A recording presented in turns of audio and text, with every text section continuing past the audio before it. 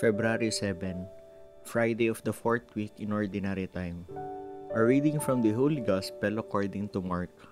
King Herod heard about Jesus, for his fame had become widespread, and people were saying, "John the Baptist has been raised from the dead. That is why mighty powers are at work in him." Herod was the one who had John arrested and bound in prison on account of Herodias, the wife of his brother Philip, whom he had married. John had said to Herod, "It is not lawful for you to have your brother's wife."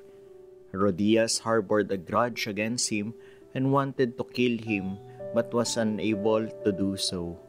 Herod feared John, knowing him to be a righteous and holy man, and kept him in custody. When he heard him speak, he was very much perplexed, yet he liked to listen to him. Herodias had an opportunity one day when Herod on his birthday had a banquet for his courtiers, his military officers, and the leading men of Galilee. His own daughter came in and performed a dance that delighted Herod and his guests. The king said to the girl, "Ask of me whatever you wish, and I will grant it to you."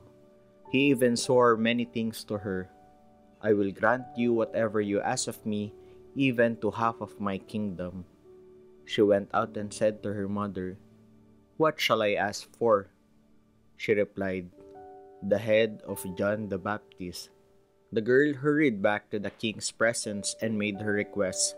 "I want you to give me at once on a platter the head of John the Baptist."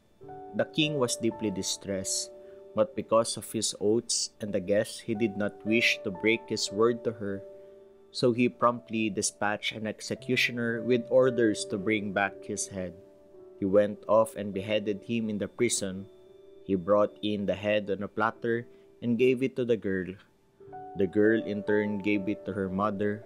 When his disciples heard about it, they came and took his body and laid it in a tomb. The Gospel of the Lord. Herodias harbored a grudge.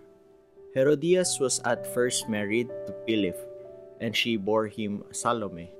Herod Antipas divorced his first wife, a Nabatean princess, to marry Herodias. John the Baptist denounced this marital irregularity. Herodias, like Jezebel and Atalia in the Old Testament, were princesses who felt they enjoyed the rights of royalty and would not brook any opposition. She determined to kill John and bade her time.